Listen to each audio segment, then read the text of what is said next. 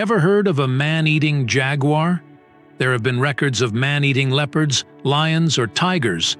But what about jaguars? Do they attack humans? Compared to other big cats, jaguars have the strongest bite force, which is around 1500 psi.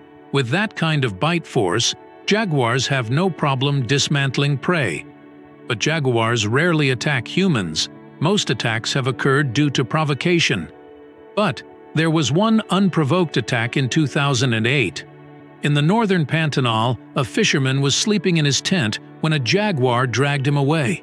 Yet experts believe that the jaguars in the region were baited, meaning that the jaguars were lured with various meats so tourists can take photographs. But when these jaguars don't get their share of meat, they'd be likely to attack. Interestingly, the dead fisherman also happened to be a bait seller to tourists.